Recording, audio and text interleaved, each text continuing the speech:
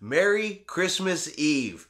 One more day till Christmas Day. And I was thinking to myself, since we are only one day away from Christmas and we're here to do some cruise news, that we ought to have the Christmas cruising spirit in us today. And we're going to do nothing but good and positive cruise stories for you today. Now we're going to talk about some ships that have resumed sailing. And then I'm going to tell you a story about Royal Caribbean that while it sounds negative up front, I really think it's positive.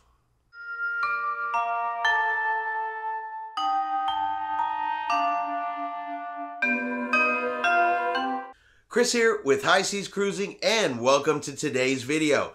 All right, let's start off with some cruise ships that have resumed service, resumed sailing after 21 long months here in the United States. First up, we have Royal Caribbean's Enchantment of the Sea. Well, she has resumed sailing from Baltimore, Maryland. We have the Norwegian Pearl. She has resumed sailing from Miami, Florida. And we have Holland America's Zutterdam. I think that's how you say that. But she has resumed sailing from San Diego, California. And that leaves us with our Royal Caribbean story. And you may have already heard, you may have already read about it, or at least seen the headlines. Royal Caribbean has closed all bookings till mid-January. Well, that is actually true. Royal Caribbean has stopped taking any new bookings till about the 10th of January so far. If you go on their website, you'll see you cannot book a cruise between now and then. So a little over a 2-week period for right now, you can't book a Royal Caribbean cruise. All of that is true, but there is a good reason and a positive reason behind Royal Caribbean's decision. One, first and foremost, if you are booked on a cruise between now and then when these bookings are closed out, your cruise is not canceled. There have been no cruise cancellations. They are simply not accepting any new bookings. So Royal Caribbean ships right now are sailing roughly about at 70% capacity. So the idea behind closing out the bookings is to reduce capacity on board the ships. Leave a little more space between the passengers, provide a little bit more social distancing to go along with the health and safety protocol updates that we've had recently.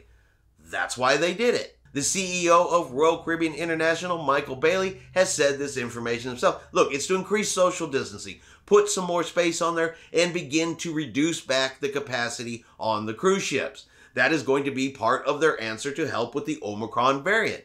So this is good news. These ships are still going to sail. And if you're booked on one of those ships, well, now you have more space. It has the chance of being even less crowded. 70% capacity already left you some extra room. Well, now it could be even less. So you're still going to get to enjoy your cruise. You're just going to have shorter lines. Less wait time to do things on board the ship. That's what this means. That is why I think it is good news. Instead of a cruise shutdown, instead of a cruise lockdown, instead of, oh my God, we have to stop sailing, Royal Caribbean's simply going to reduce their capacity and keep on going. That is good news for cruise passengers, die-hard cruisers who want to keep out there and want to keep cruising. That's why I said it's a good story. It's a great news story. Cruising continues on. More space for you and me. And I also think it's a very positive step from the cruise lines themselves. I think it's a wise and it's a smart decision. Reduce the capacity. Keep on cruising. Look, I do remember back when we were talking about the resumption of cruising 6 months ago, 7 months ago, 8 months ago, it was a big question of what is the capacity going to be on these cruise ships when they first resume sailing. And the magic number for profitability on a cruise ship was, somewhere between 30 and 40% capacity. Once they get above that, that particular cruise is profitable. So yeah, even if the cruise lines bring back their capacity, let's say we go from 70% back to 60%, maybe even down all the way to 50%, they're still above the profitability threshold. Yeah, they don't make money as fast, but some profit is way better than no profit, which would be the result if we had another cruise shutdown, which the cruise lines don't want and can't afford.